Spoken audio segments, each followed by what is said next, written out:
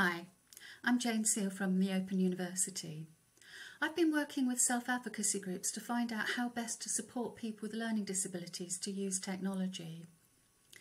In this video, self-advocates and support workers will talk about the importance of person-centred support when helping a person with learning disabilities to access and use technology. Person-centred support is about getting to know the person you're working with, understanding their needs and their likes and their dislikes.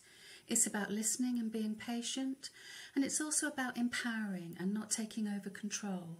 So the best thing you can possibly do is know your individual, know what they like doing or what they would like to do so that it's going to be of interest to them, but also know what they find difficult. Do they have the memory capacity to remember what you show them? Do they have the attention span to sit at something for more than 30 seconds at a time? Can they read? Can they write? Understanding what support is available on a tablet in the accessibility settings is quite a bit of a hidden gem, but it is there. There are things you can do to make it more accessible. You can increase the dexterity if someone's got shaky fingers. You can increase the magnification of the writing to make it larger. You can even there are apps you can use and software you can buy if you're willing to put the time and money in that mean written information can actually be read back to you.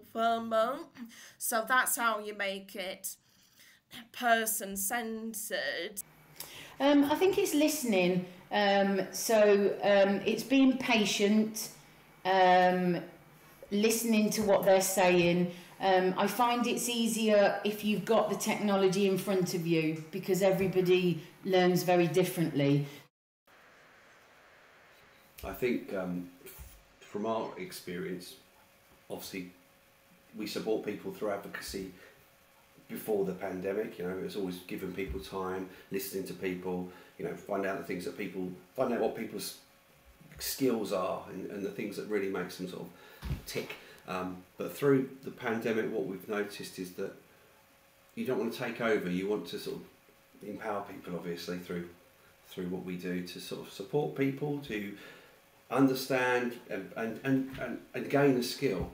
In terms of people that I've worked with, some people have been able to pick things up very, very quickly. Some have been starting from scratch and have needed more time. Sometimes it's been working with a person that receives support. Sometimes it's working with the support provider because it might be them supporting a person to set up a Zoom activity, but they've never used technology in their life either.